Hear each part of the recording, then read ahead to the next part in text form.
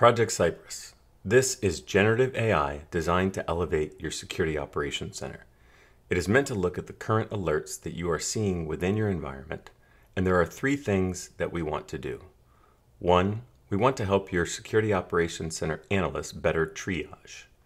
Two, we want to give them more context around the threats. And three, we want to give them quick, responsive type activities that they can do. As you can see, there are a lot of alerts right here. We've got multiple campaigns. This complexity is where generative AI steps in. Sometimes you have so many things going on inside your organization, we could really use the help of generative AI. Okay, let's take a look at this. Let's enable Project Cypress right here. And as we enable this, you're going to see it really reduces all of these alerts into just a handful. In fact, we have seen a reduction of up to 10x by using generative AI. Now, from here, you can go in and see that we have combined these three campaigns because they all look alike. You can see the recurring threats, and you can see the MITRE attack framework mapped to each stage. Not only that, but you can also go into Project Cypress and ask it a question or a prompt. Hey, can you explain this campaign to me? What's going on? Well, we have seen a task scheduling event, command and control, data exfiltration, and this one looks like crypto wall. Okay, how did this attack happen?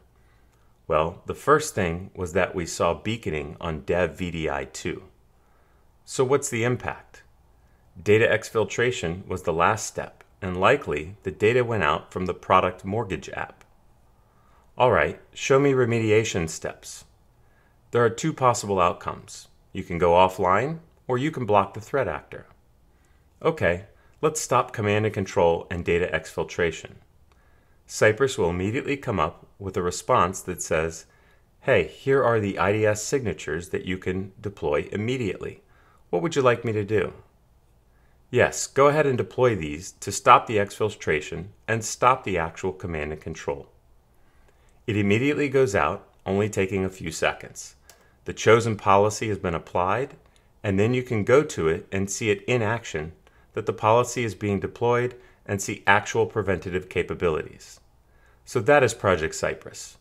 You can ask questions and you can look at prompts, but the goal is to give you the ability to triage faster with the help of generative AI, give you more context instead of having to search and read, which is time consuming.